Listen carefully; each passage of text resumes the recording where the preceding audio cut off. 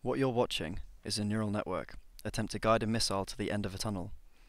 The missile started knowing nothing about how to move through the tunnel, but during the course of the algorithm, the missile learned how to navigate through the free space and complete the level. It learned these things through a process called neuroevolution. During this video, we'll look at the missile's brain, the training it went through, and how this all relates to biological evolution. This structure is called a neural network, and it is a simplified mathematical model of how the brain works. Neural networks have many applications, from predicting stock prices to image classification, but today the missile will use them to make informed decisions based on the tunnel in front of it. The green blocks on the left are the inputs. This is what the missile sees. The pixels in the tunnel are fed into the network inputs for evaluation. The black squares represent areas the missile is allowed to go, and the green squares represent space that the missile cannot travel through. The red nodes on the right are the output nodes. These nodes represent the decisions the missile can make. The node that receives the highest activation from the previous layers is the decision that the missile makes at each stage. The blue nodes in the middle are the hidden layers.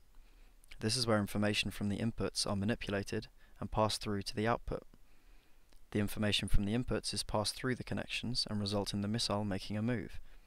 The more nodes and connections there are, the more intricate the decisions the missile can make, since these decisions are based on many more factors. Here's how the decisions work.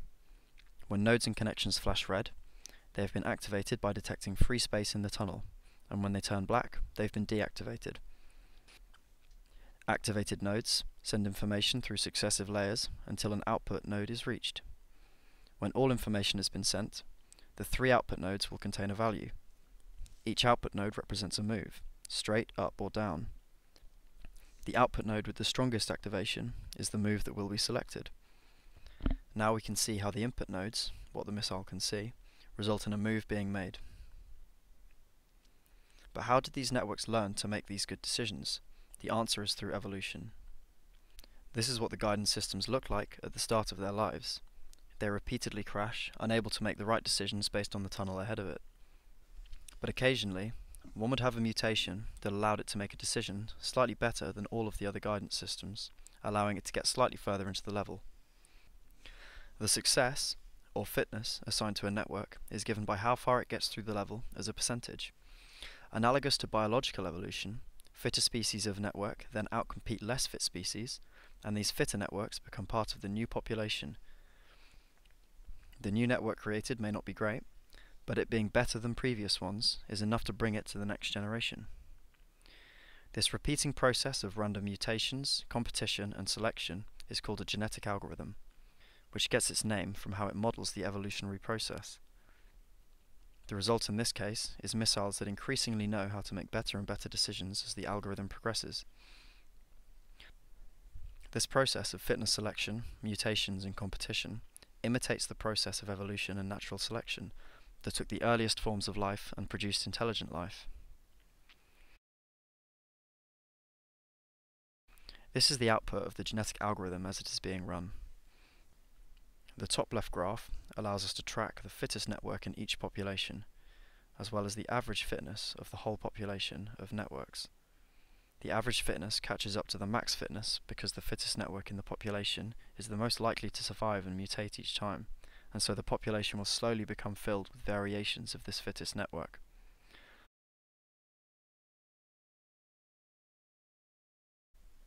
The pie chart shows the distribution of network species in the population. The species a network is in is decided by its structural properties. You will notice that some species die out, and new species are introduced in every new generation of the algorithm.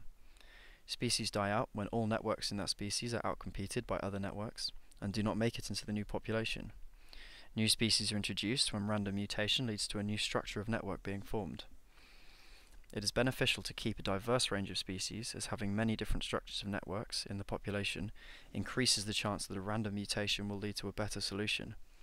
We keep such a diverse range of species through a process called fitness sharing, where networks of the same species share fitness, reducing the chance that many in the same species are taken into the next generation. The complexity graph keeps track of the average network complexity of the population. Complexity is measured by how many extra nodes and connections a network has after initialization. In this algorithm, we initialize basic networks with only a small amount of connections and reward mutations that result in an increase in fitness. This way, we know that every addition of nodes and connections to the population of networks will be a positive impact. The result of this is knowing as our networks grow in complexity, they also become better at guiding the missile through the tunnel. The bottom right graph is a static topological view of our current fittest network.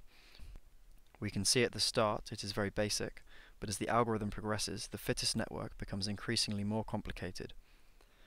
You can see how the network in the latest generation evolves from the networks prior. Now, over 110 generations, the algorithm has finished training. It has successfully trained a network that can guide a missile to the end of the level. We can view the networks at each plateau in the fitness graph and see where the algorithm got stuck at specific points in the level. From this, we can view the evolution of the fittest networks and see what mutations allowed the missile to progress. Here, we view one of the simplest networks from initialization. It crashes straight away as the random initialization has given it no useful decision-making ability. Next, a random mutation to the network allows the missile to navigate over the first bump. This mutation makes it the fittest individual of the population. Soon after, in generation 15, a network navigates the missile slightly further on, after the addition of a hidden node. In generation 45, a large mutation to one of the networks results in a fitness increase of 20%. As you can see, more hidden nodes and connections have been introduced to the fittest network. Another mutation comes with a performance increase of 20%. The network topology has not changed much between the generations, which suggests a mutation to the weight values. Finally, at generation 110, the network learns to navigate the whole tunnel, thus achieving maximum fitness and stopping the training algorithm. Here, we have output from more runs of the algorithm. As shown by the fittest network in each of these, there are many solutions to this problem, all of varying complexity and efficiency.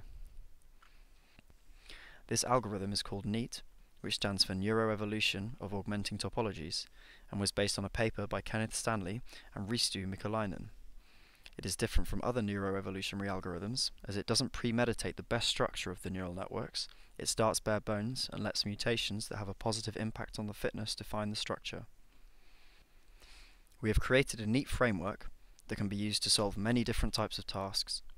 The missile guidance is just one of many applications. NEAT has been used to solve tasks such as optimizing antenna shapes on spacecraft and optimizing wheel shapes on F1 cars. The program itself is modular, so that the missile guidance interface could be easily unplugged and a new interface for training could be plugged in. This neat framework could be used to solve any task or play any game that can be described in a 2D grid of pixels. This is a hugely powerful tool, with potential to be used in R&D and then with customers. The network visualization gives the user an intuition as to what is happening in their program, whereas most neural network interfaces are black boxes, with little feedback as to what is happening inside. This project was created from scratch in Python by Alex Kendall and Ed Cox for the Fujitsu Hello AI Hackathon. Thank you for watching.